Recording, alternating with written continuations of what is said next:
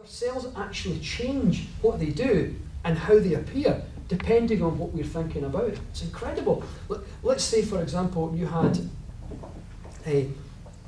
let's say 10 docking ports on a cell for neuropeptides associated with the state of feeling irritated, right? So you feel irritated, anxious or something, and let's say the neuropeptides in the brain have that shape.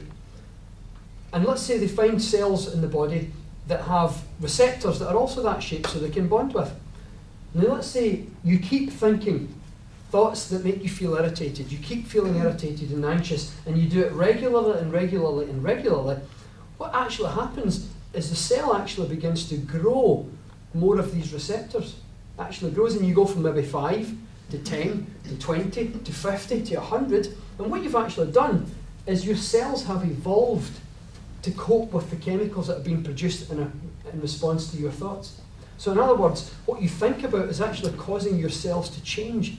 So we're actually changing our bodies at the cellular level as we think. Isn't that absolutely amazing? Yeah. And doesn't that suggest, if we can do that, don't we have the capacity to heal ourselves of illness? If this is a natural product that happens, a natural process that happens all the time, it partly explains the placebo mechanism, how when you take a tablet every day, a tablet is a tablet of hope. Whether the drug actually works or not, in this case, isn't really important. But when you take something, you hope that it works, you believe that it worked, and you expect something positive to happen. When you take it on a daily basis, that hope, faith, expectancy produces chemicals in the brain which change the numbers of receptors on the surface of the cell, and we actually change ourselves at the cellular level because of what we believe. Incredible. So that's basically one of the ways that we actually heal ourselves. We change ourselves at the cellular level as we think and feel. It goes even deeper than that, because inside the centre of the cell, your DNA lives. And your DNA is also affected, and it's affected in a very similar way to the cell. Because the way the cell is actually affected, I mentioned that it evolves. It's like it adapts. You know, if I went outside, let's say I went on holiday to a really hot country, right? Not Scotland, but let's say I went to a hot country for 2 weeks, my skin would change colour. I would go darker, a darker shade of brown. What's happened is my skin has adapted to its environment, right? And that's actually what's happened. My skin has adapted to its environment. That's what's happening to the cell.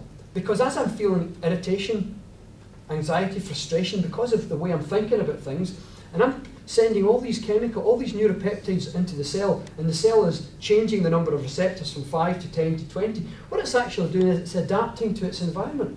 Because its environment is now being flooded with all these neuropeptides associated with irritation, frustration. So that's the environment. Just like a hot country has an environment of lots of sunlight, and my skin adapts. So the skin around the cell, it's called the cell membrane, adapts in the very same way, because its environment, instead of being sunlight, is neuropeptides associated with frustration, irritation, anxiety, and the way in which we're thinking. So the cell begins to adapt. Its skin changes. You go from 5 to 10, 100, 1,000 surface sites, docking ports, receptors that respond to that chemical. But let's say that I actually change who I'm being. I change how I'm thinking, and I stop thinking that way, and I start to think gratitude. I start to notice things I'm grateful for. I start to purposely think differently. I complain less and appreciate more. Right? I'm just making really black and white examples just to inspire some thoughts and life changes. Because not that any of you need to do that. This is stuff you can pass on to other people, of course. But when we do that, right, what's amazing is just in the same way that we pruned the brain cells in the brain, we pruned them all back, same happens on the cells. If I went away from that hot country back to Scotland, my skin would go lighter and lighter and lighter. In fact, Scottish people, the skin actually starts out blue. It takes 2 weeks just to go pink, and then it goes brown. But so if I went to a cold country, then my skin would adapt again. Exactly the same on the surface of the cell. My skin also adapts. All those receptors for irritation, frustration, anxiety begin they get pruned in the same way that you prune a hedge. They shrink, and the number of those receptors shrink down until you're right back where you started. But now, because I'm thinking gratitude, appreciation, compassion, any, let's say, positive things, then I'm producing neuropeptides associated with those thoughts and feelings, which are now flooding the cell. So the environment is a different shade of sunlight, so to speak. It's a different type of chemical. So what's going to happen to the surface of the cell, the membrane? It's going to adapt to its new environment, right? So I start to build, let's say I've got 5 receptors for compassion, right? It goes to 10, to 20, to 50, to 100, to 1,000. So on that very way, we actually change our cells at the cell, we change our bodies at the cellular level as we change our minds, right? It's extraordinary. And I did say it goes even deeper, because the same thing happens to your DNA. Because in the centre of the cell contains the DNA, and the DNA also responds to its environment. In the same way that if I was bathed in hot sunlight and my skin adapts to its environment, and the cell adapts to its environment, which is all the chemicals associated with what I'm thinking about, then information gets into the cell from these chemicals and reaches the DNA. So the DNA is bathed in the environment associated with the things that you're thinking about. So guess what the DNA does? Some of the genes in the DNA are activated and some are deactivated. DNA has 25,000 genes, right? Roughly 25,000 genes. I like to describe it like, you know those Christmas tree lights you get? The ones that flash like that? But let's say you've got 25,000 Christmas tree lights and they're wrapped up like that in a big long, you know, you can wrap them round in a big long twisting kind of thing, 25,000 of them. That's a bit like your DNA, and the lights are just randomly going off. Although they're not randomly going on and off, they're responding to their environment. Some of them actually are pre-programmed to the stuff that your body has to do to stay alive.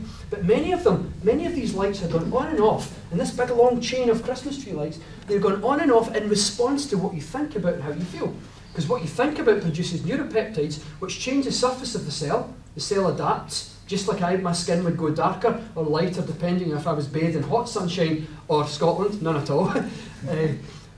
The DNA is also bathed in a different light. It's bathed in a different light of consciousness, so to speak, or a different type of information that's produced by what you think about.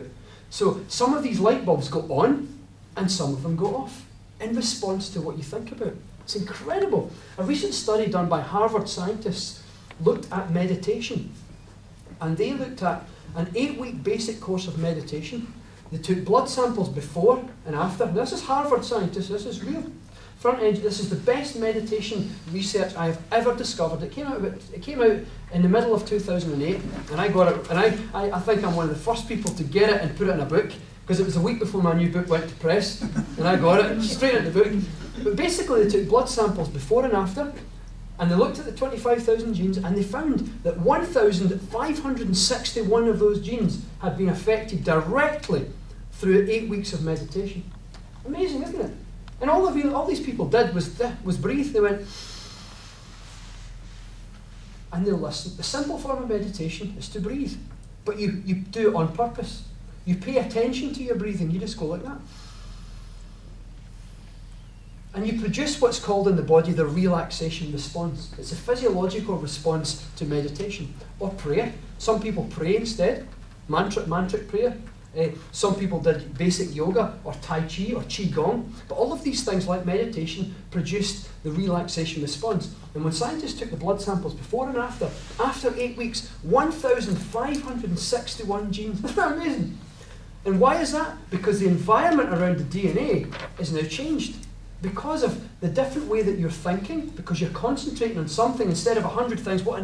I need to go to the shopping, I need to get that, I need to pick it, and I need to do that and that and that. And we're not thinking of all these things or thinking about the past, what we need to do now, and how the future is going to be. We're actually thinking about the moment and listening to our breathing.